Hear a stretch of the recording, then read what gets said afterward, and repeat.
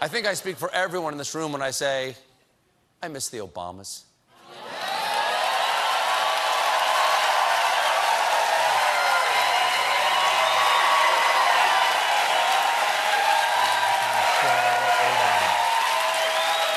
But guess what?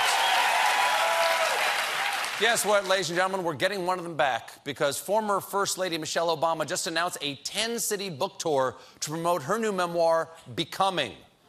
Yeah. That's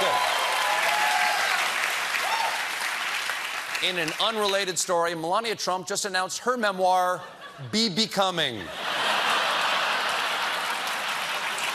It's good. It's good. Now, as you can imagine, when Michelle Obama goes on a book tour, she's not just popping open a card table at a Barnes & Noble.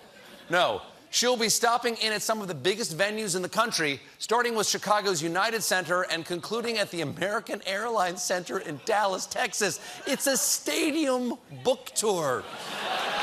She's like the Bruce Springsteen. She's like the Bruce Springsteen of inspirational memoirs. She's gonna come out and go like, Dallas, are you ready to read? And the crowd's gonna go, woo! Kind of. I forgot my reading glasses. Can you make the text bigger? Woo!